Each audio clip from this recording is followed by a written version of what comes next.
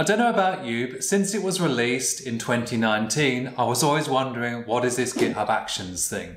I mean, with a name like that, it could be pretty much anything. Well, after some extensive research, it turns out that it's just a CI tool, much like our good friends Jenkins, GitLab and Travis. Now, don't get me wrong, as far as CI tools go, it's a good one. A great one, in fact. An easily configurable, hosted CI solution that, in many cases, is free to use. Yes, it will cost you sweet Fanny Adams, nada, zilch. Even better, it's completely integrated into the GitHub ecosystem, so you can manage everything from a single user interface. Guys, I think we might have a Jenkins killer on our hands. I'm excited about this. Aren't we tired of managing CI infrastructure? We're ready to be set free. Join me as we take a deep dive into GitHub Actions, exploring step by step how to set up continuous integration for a real Gradle project. Let's get right into it. Before we jump into a worked example though, I want you to meet my colleague. This is Mr. Developer, and he wants to push some code to our repository which already has continuous integration set up with GitHub Actions. To learn about GitHub Actions and its terminology at a high level, let's see what happens when Mr. Developer pushes his code change. Mr. Developer pushes the code which creates a push event in GitHub. Push is just one of many events. Push triggers something called a workflow. This is your CI pipeline defined in a YAML file in your repository. The workflow has a job which runs in its own virtual machine called a GitHub Action Runner. In the runner, the job can access a workspace directory where you check out the source code. A job has multiple steps which get run in sequence. There are two types, actions and commands. Action steps are reusable components available from the GitHub Marketplace. Two useful actions are actions/checkout and actions/setupjava, which we'll use later. Command steps are instructions like Gradle wbuild or anything supported by the operating system. Steps run against the workspace. In this example, the actions/checkout action puts the source code in the workspace. Then the Gradle wbuild command builds the application. The workflow succeeds or fails. This time it fails, automatically emailing our developer. His enthusiasm quickly disappears. Uh-oh! Now it's time for the main event. Let's take a Gradle project already in GitHub and add all the secret sauce needed to get it building in GitHub Actions. If you want to follow along, you'll need a GitHub account and a repository with a Gradle project ready to build. Note that this is a private repository for demo purposes, but if you want to see the fully working example, you can access the public version by following the link in the description. First up, we'll create the workflow file, which defines what we want to happen when certain events occur in our repository. The file lives within a .github/workflows directory. So we'll create a file gradle.yml, but the file name isn't really important. Let's build up our workflow configuration line by line. Name gives the workflow name of CI, which is the name you'll see appear soon in the GitHub UI. On defines a list of events that trigger this workflow, in this case push. The workflow will run whenever code is pushed to any branch of this repository. Jobs in our case is a single job called build. And runs on specifies the GitHub Action Runner type to use. We'll use Ubuntu, but you can also pick Windows and macOS virtual machines. Steps defines the work we want to run inside our runner. In our case, it needs to check out the code, install Java, then build the Gradle project. The first step is an action type step, which uses a GitHub provided actions/checkout v2. The action contains a version number to ensure consistent behavior every time. The second step is another action type step using actions/setupjava v2, also provided by GitHub. We provide a name for the action, which helps identify what it's doing in the GitHub UI. Using with, we can pass input parameters to the action, which in this case is required to specify the Java version and distribution. The final step is a command type step which runs the build task using the Gradle wrapper. That's all there is to it. At this point, let's commit and push the file, and GitHub will take care of the rest. Oh, and let's not forget to make our Gradle W file executable or we won't get very far. Now in my repository in the GitHub UI, let's see what it's doing by clicking the Actions tab. We can see our new workflow with a workflow run marked as in progress. If you see it say queued here, that means that GitHub is provisioning resources to run your job. It normally moves to in progress after a few seconds. I'll click on the workflow run and we see details of the job that's running. We only have a single job called build, so there's not much to see here. I'll click on the job name to see its full details. At this point, the workflow has successfully completed, which is why it's now marked in green. We can see an entry for each step in our workflow job. Clicking on a step shows more details. For example, clicking Build with Gradle gives us the console output showing Gradle starting up. I'll click Actions again and we see the workflow run now marked as success in green. Awesome! We just successfully executed a workflow run using GitHub Actions. Pretty simple, don't you think? This is the most straightforward setup for building Gradle projects, but we'll look at some other scenarios later. First though, let's consider performance. I'll trigger another workflow run by committing and pushing a whitespace change. Once the workflow run completes, you can see that the run durations are about the same. Sound sensible? Well, no actually. Our friends at Gradle HQ have done a lot of work on caching to make subsequent builds quicker than the first. For example, if we look into the Build with Gradle step for our latest workflow run, we'll see Gradle downloading the wrapper again. That's bad because it should be cached in the .gradle/wrapper directory. Gradle also caches dependencies, so you don't need to download them on every build. That saves a lot of time. This problem is happening because our GitHub Action runner is created fresh for every workflow run, so Gradle's local caches are forgotten. The next time the Gradle build runs, the cache has to be regenerated. Fortunately, action/setup-java v2 already has Gradle caching built in, and we just need to enable it. It's literally a one-line change to pass the cache Gradle input parameter. Let's commit and push the change. The workflow run that executes now will save Gradle's cache on GitHub servers. The performance improvements will depend on your specific application, but for this project, it's around 15 seconds faster with the cache enabled.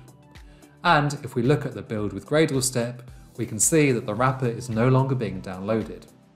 Less stuff is always better in my opinion. Okay, that was a lot of code stuff, so time for a quick pause. You now know how to set up Gradle projects to build in GitHub Actions, but before you go and GitHub Actionize every repository you can get your hands on, there's a bit more you need to know.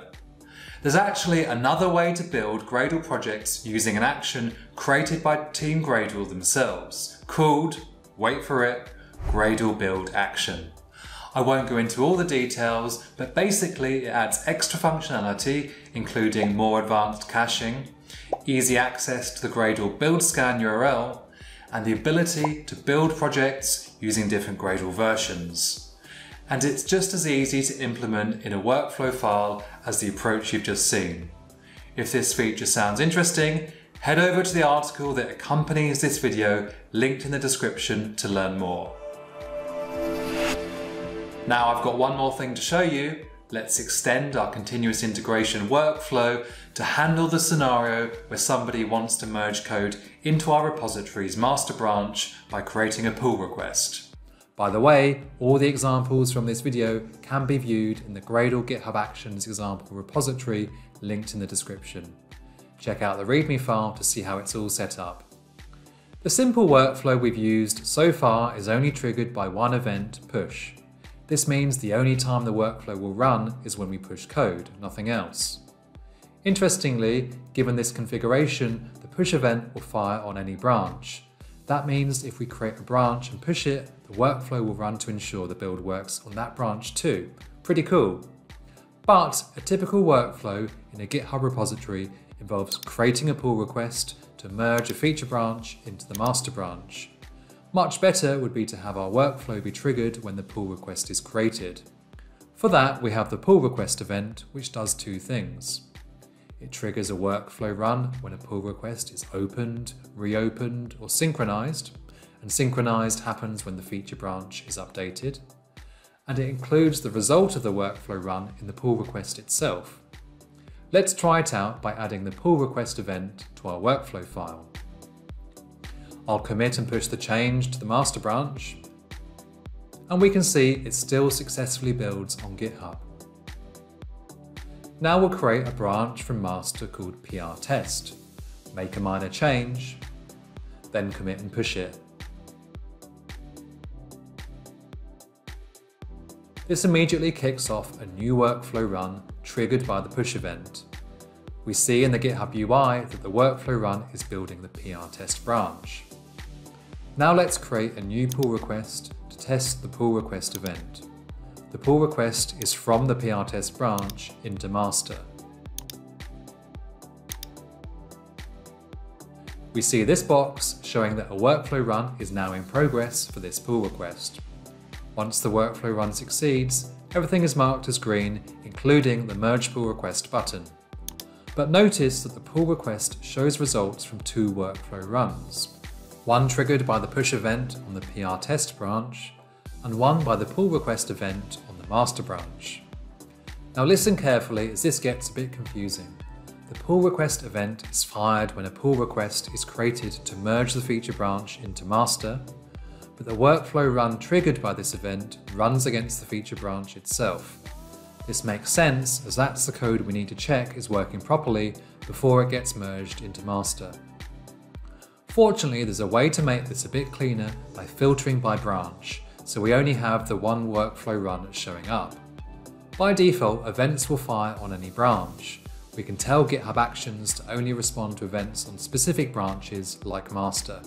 Let's do that for both push and pull request by making this change to the on section of our workflow on the master branch. This change means that any pushes to the master branch will trigger the workflow, and any pull requests raised to merge into the master branch will also trigger the workflow. And I'll make that change on the master branch and merge it into the PR-test branch.